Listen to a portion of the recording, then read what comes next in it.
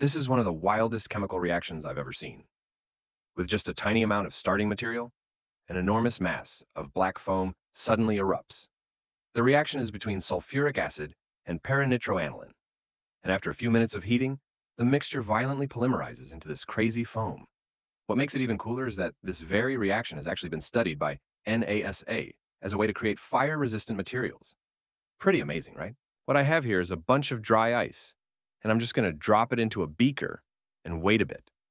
Now, if I light a match and lower it in, it almost instantly goes out.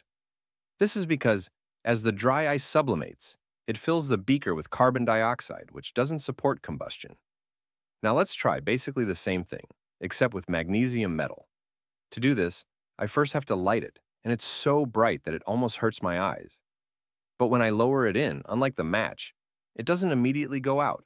In fact, it actually seems to burn even better, and it doesn't seem to care that there isn't any oxygen. This is because magnesium is so reactive that it can directly react with the carbon dioxide and rip the oxygen out of it. It's even able to do this with things like water and sand, which is honestly kind of terrifying. How do we figure out how many calories are in the food we eat? We burn them, but not in the way you might expect. They just melt.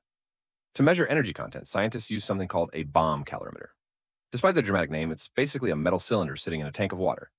A sample of food is placed inside, oxygen is pumped in, and the food is burned. The heat released warms the water, and every degree each gram of water increases in temperature equals 1 calorie. Now, I don't have a calorimeter like this to show you, but I do have some molten potassium chloride. And I think it does a pretty good job of showing just how much energy can be stored in food.